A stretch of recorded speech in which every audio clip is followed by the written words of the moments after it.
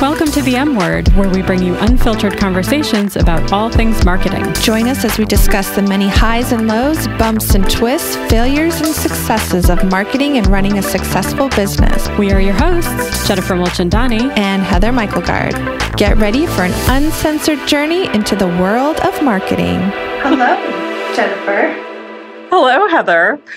We don't know how to start when it's just the two of us. I know, we're both looking at each other. Well, we're recording this here, our final episode of this season of the M Word podcast, and we're doing it over Zoom because you are a little under the weather, which is a bummer.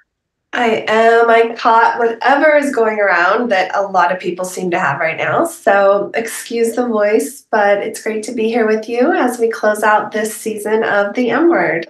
Yes. So we were talking pre-show, or if that's what we call it. Maybe we should learn the terminology now that we've been doing this for 3 years.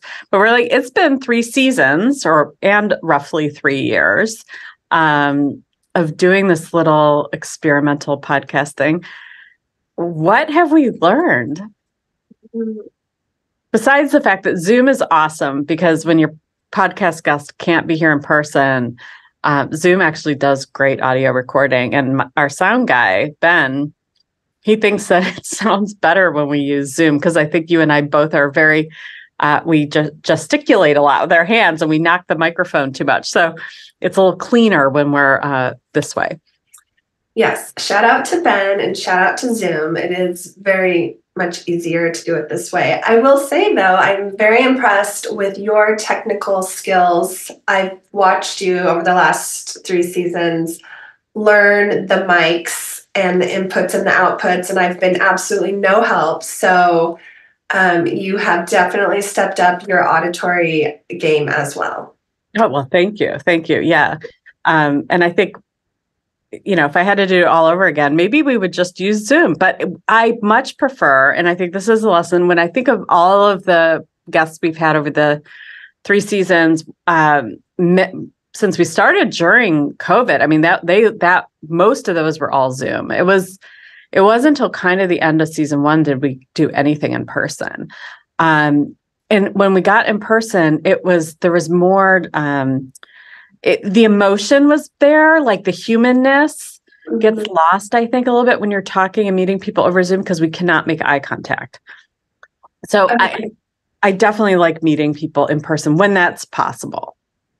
I also think as duo hosts, it's harder to kind of match each other's energy and know, like, if we're sitting next to each other, I can be like, no, I got a question, or you can stop me because you have a follow up. I think we found it more challenging on Zoom, and we would try to mute each other and like send notes in the chat, but then sometimes we'd forget to mute and then we'd hear us typing. And so I do think body language, and yeah, just that human interaction and the even the pre and post show where we can get to know the person we're interviewing a little bit more and say to them, what's off limits? What do you feel comfortable sharing? What don't you want to share? And just get to know them a little bit. It's kind of broke the ice too when we jumped into the actual interview. That's right. I mean, I think the difference maybe between what we're producing and say some of the, NPR produced podcasts and things is we don't have a team of people doing research and prep for weeks at a time leading up to a guest appearance. We gather a little bit of info. We look at people's websites.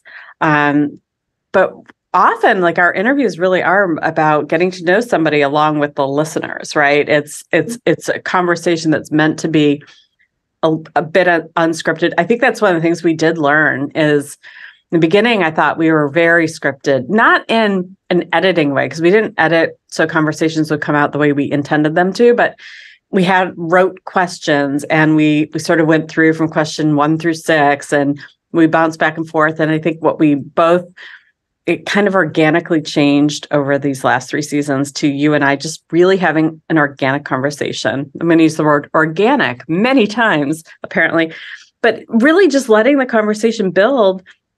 And, besides like a couple prompts, and I thought we used it more as prompts and not as scripting questions, it felt easier to have conversations with people and not do a ton of research and be like, prepped on what the answer already was.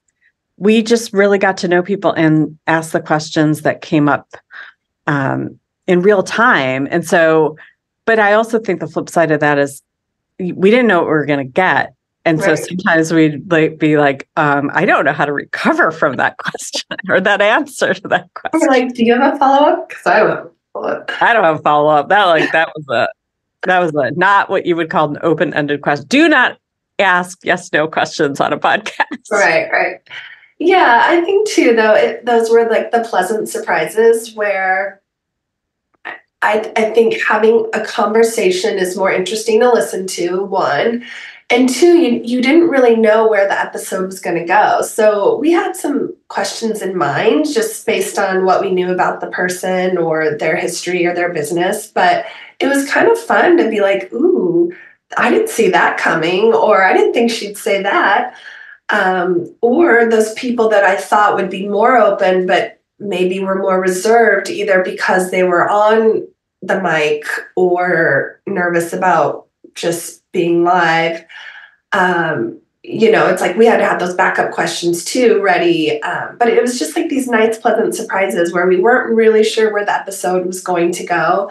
And also as hosts, I think that's also makes it challenging because we then have to fill in and make sure that we keep telling the story and that we keep it interesting. And I think you and I have gotten so much better. I mean, I think every season we just improved. And I think we worked better together as a team every season. And I just think kudos for us for keeping going and getting better.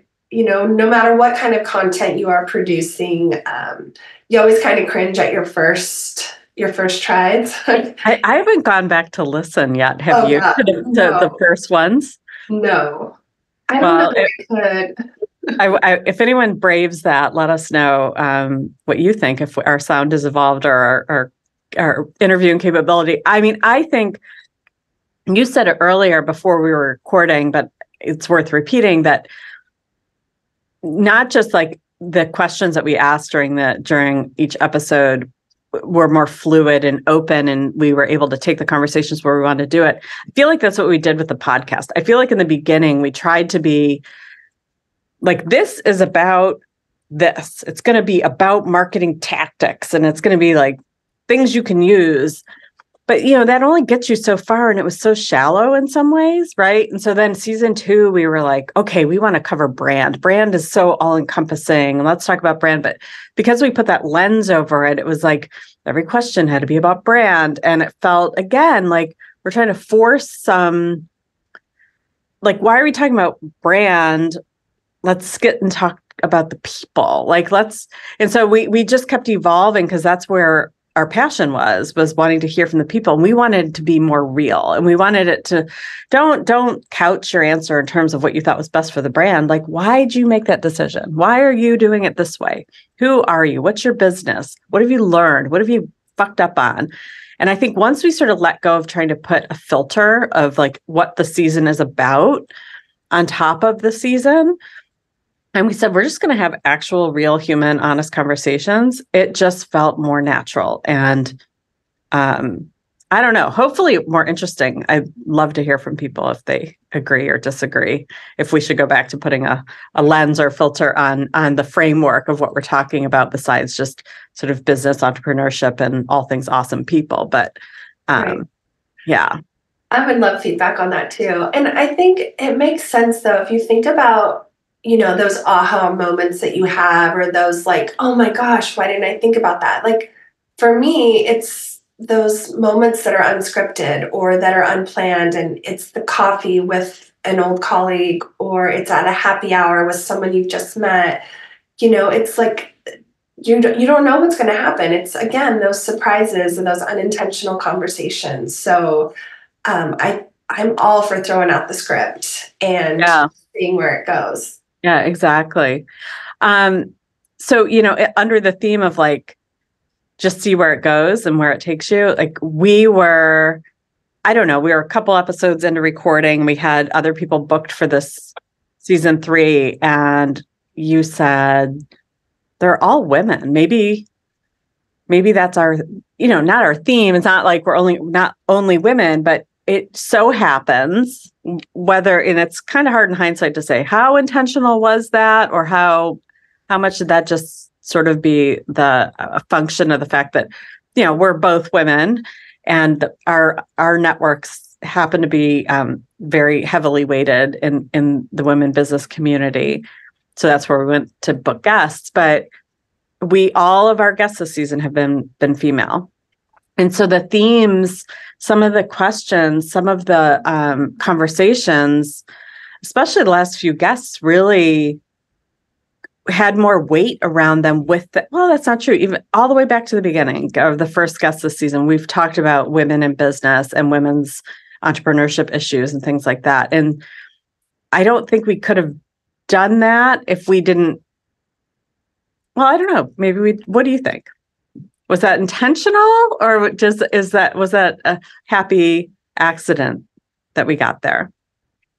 I think it was a happy accident. And I also think it must have been in our minds and in our hearts, like you and me. Like, I feel like we were kind of pulled that way, and it just felt right. And, we were, 2 or 3 people in. We're like, oh, let's just interview women. Like, this feels like what we should be talking about right now at this moment. And so I think we both were inspired by that. And so we went with it.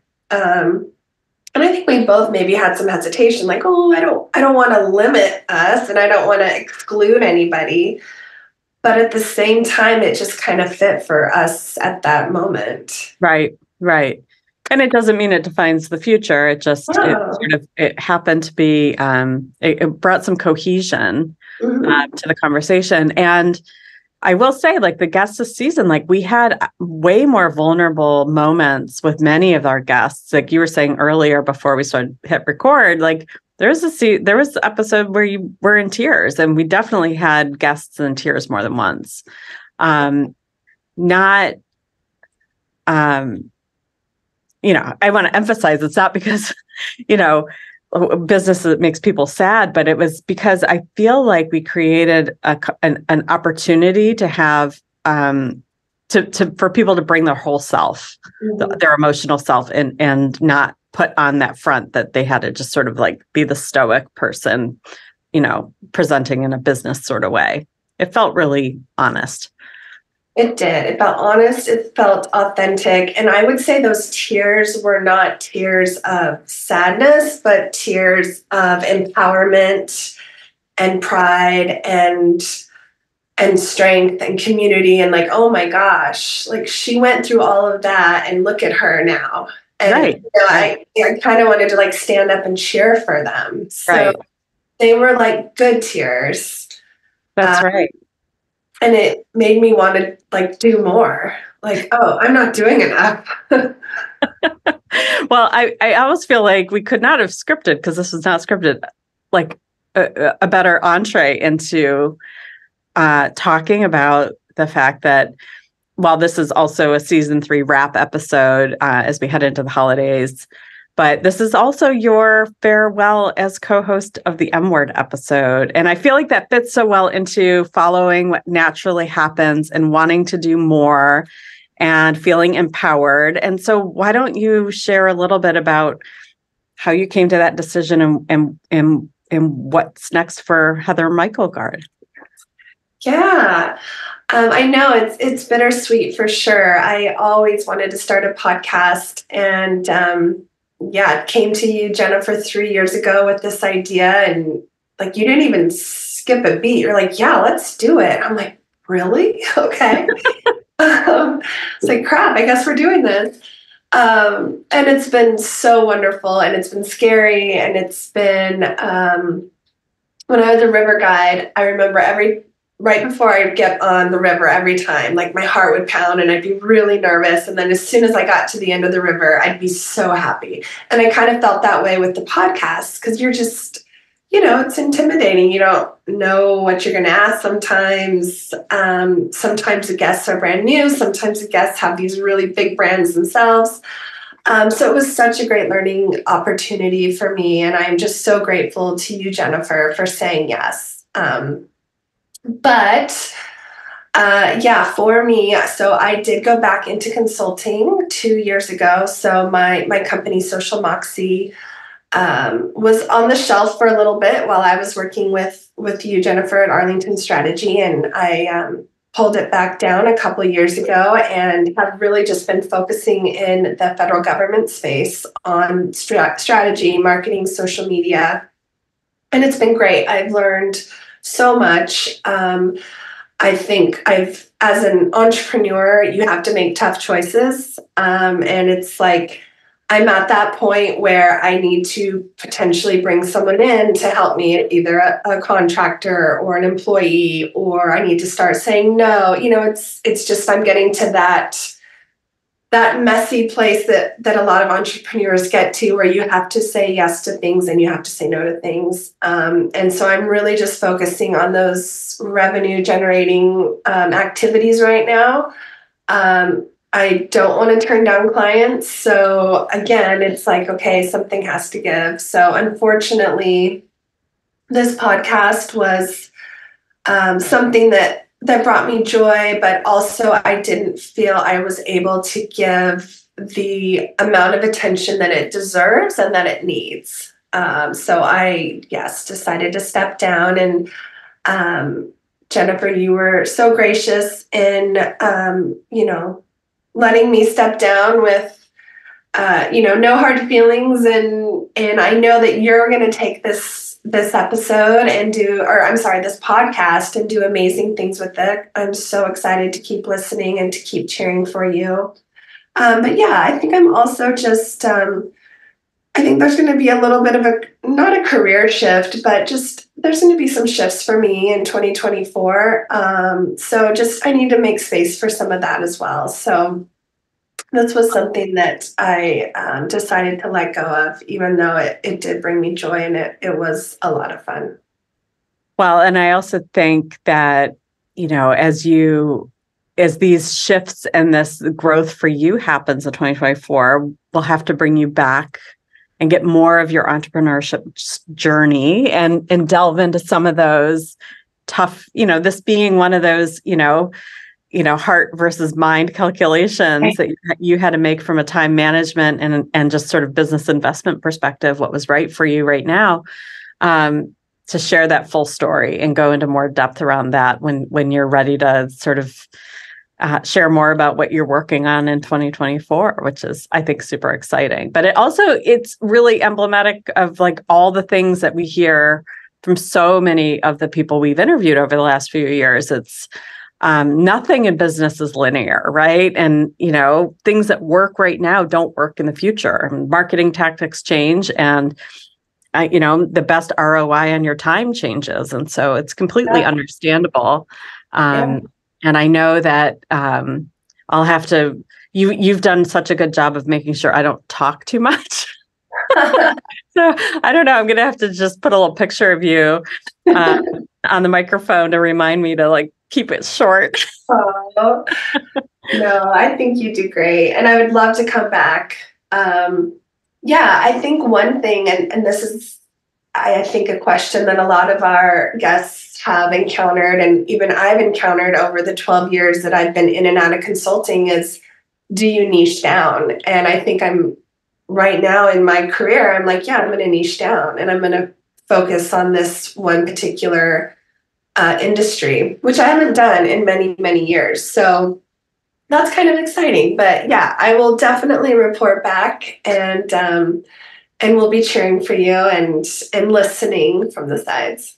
Well, thank you. And thank you for being such an awesome co-host and for birthing this idea a few years ago and being my partner and making it happen for the last few years. It's been super fun to do it in a co-host capacity. If you've made it to this point and you're still interested in listening to the M Word, it will continue in 2024 with me, myself, and I as all the hosts and all my various personalities. I hope to do it justice and carry on the tradition that we started together. So that has been awesome. And I guess, let's end on an upswing here. It's the holidays. I mean, sickness aside, I know today's the last day of school for our kids as we record this. The holidays, we're coming up on Christmas and New Year's. So what are you looking forward to? Oh boy. Yeah, we are not traveling this year, as I don't think a lot of people are, interestingly enough. I am looking forward to watching NFL football. Our team is the 49ers, and they are number one in their division right now. So we're going to watch the Niners play. And just slowing down. I think, getting ready for tax season, catching up on my bookkeeping and my client, like just doing those things that I haven't been able to do as we rush to get to the holidays. So how about you? I'm at that stage where I've got a couple college kids home right now. So it's a very happy time and chaotic, and there's a lot more dishes to do. But I think for the new year, I'm looking forward to seeing more live performances. I did a few things this past year, concerts and comedy, and it is soul fulfilling. And I feel like if I could consume more of that kind of input, I don't know how many people know this about me, but I love watching TikToks, and I get served up a ton of comedy. It could be very good for the soul to laugh. And so I just intend to go after that more in person. And we discovered a comedian on TikTok, and then we went and saw this person recently. And so doing that, finding sort of talent that you don't know about is one way of using your social media to take you into real world experiences. So that's what I'm looking forward to for the new year, is a little bit more offline activity, if you will. I love that for you. And now that I know that you like TikTok videos, I have a few that I was giggling over last night. So I might slip those to you. Please do. And we could do a whole other conversation, but I use TikTok for recipe inspiration too. So for all the New Year's eating healthier sort of resolutions, TikTok's a great source for stuff for there too. But okay. Yeah. Good to know. Well, happy holidays to you and your family, Heather. And I know we're going to continue to see each other in real life, not necessarily on this podcast, but in real life. So I look forward to that. Well, thank you, Jennifer. And to all our listeners out there, thank you for your time and support over the last 3 seasons. I know Jennifer is going to take the M word and knock it out of the park. So I'm so excited to see what's in store for 2024. I hope everyone has a wonderful holiday season. Take care. The M Word is an Arlington Strategy production hosted by Jennifer Mulchandani and Heather Myklegard. Our theme music is by Ben Mulchandani, also known as Moochie. Graphic design by Kayla Fagan and Emily Rare. Sound engineering and editing by Ben Mulchandani.